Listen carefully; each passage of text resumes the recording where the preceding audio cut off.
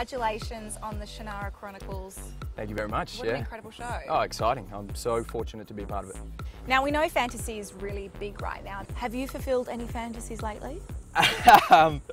Well, I think there are some that I should probably keep to myself. I think this whole thing has been a big fantasy. Just to be involved of something of this scale, to play such beautiful, intriguing, amazing characters really was a fantasy. It's something that I think we've all dreamed of as a kid. Now, if you could describe this to someone who has no idea about the Shannara Chronicles, what is this show?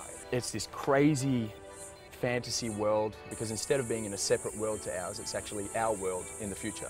And it revolves around all these different creatures. It's about how they mix, and a lot of the time don't. But it's very sexy. Oh, when you cast those three leads, I mean, it's going to be a sexy show. I mean, Austin, Poppy and Ivana are all gorgeous, so it was, yeah. Oh, definitely. Don't sell yourself short. You've got come on. The whole elven royal family is very good looking. We try. Tell us what your role is.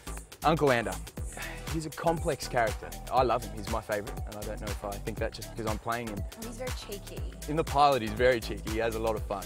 But as the show progresses, you start to see another side to him, and I think everyone will like that. Now, guys, you can catch Aaron on the Shannara Chronicles Saturdays at 7:30 on Sci-Fi.